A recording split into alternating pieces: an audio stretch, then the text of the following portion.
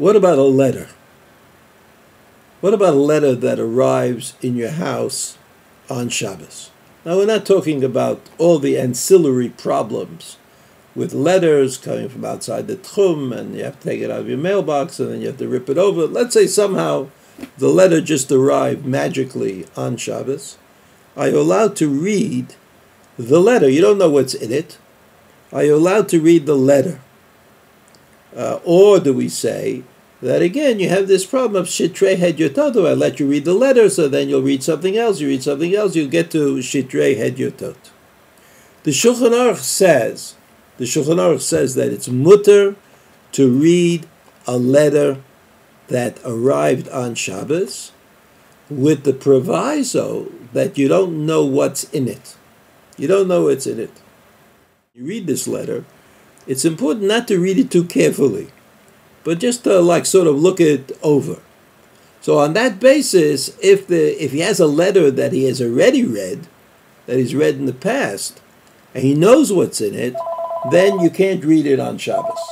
If he thinks that the letter has something in it that is important for his welfare or well-being, then again it's mutter to read it. In other words, we have to sort of balance between the problem of Shitrei Hediyotot and the particular need that you might have to read the letter.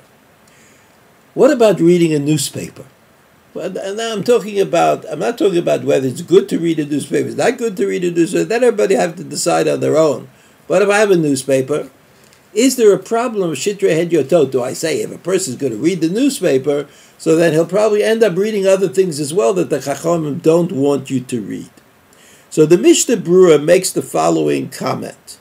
He says many of the latter authorities said it's forbidden to read newspapers on Shabbos because the newspapers include information about business matters.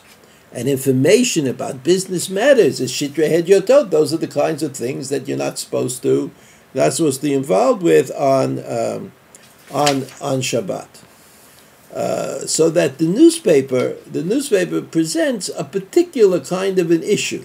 Now today, it's very often true that newspapers are printed in sections. There's the news section and there's the business section. So it's possible to separate them and not read the business section on Shabbat, but to read the Shabbat section on Shabbat. And that would certainly be all right, but it's important.